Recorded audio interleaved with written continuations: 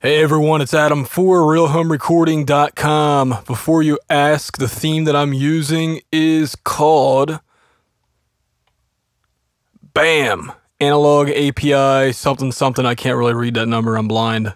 V4R2, version 4, revision 2 probably. Anyway, I'm making this short little video to tell you about two new freebie audio compressors that came out in the past 2 weeks. The first one just came out yesterday. It's called the Slate Monster, or actually the Monster.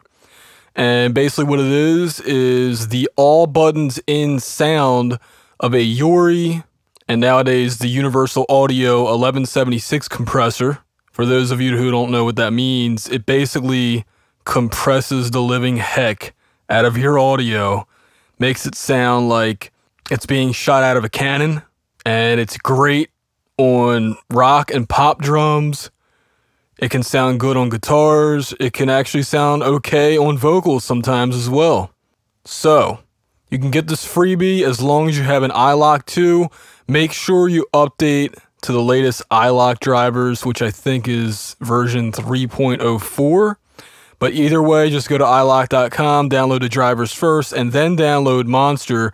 The only unfortunate thing about this, besides having to have an iLok 2, is that it is a 700 megabyte or megabit download. So if you're on a slow internet connection, yeah, it's going to take a while. And next up, the second biggie is this from Acoustica Audio. We have the Tan compressor. If you don't really follow audio news that much like I do, Acoustica has really put a lot of work into their compressor development, and this is one of their new products with that result.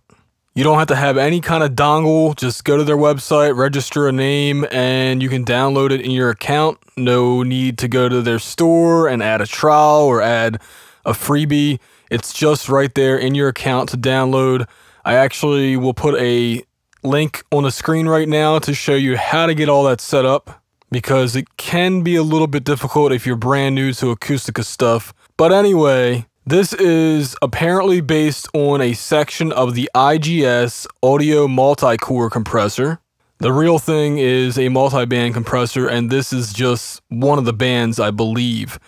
Anyway, I haven't checked out either of these plugins yet, but both of the companies are pretty much at the top tier of audio plugins. So the fact that they're releasing free plugins is pretty cool, and they're both free compressor plugins, which makes it even cooler.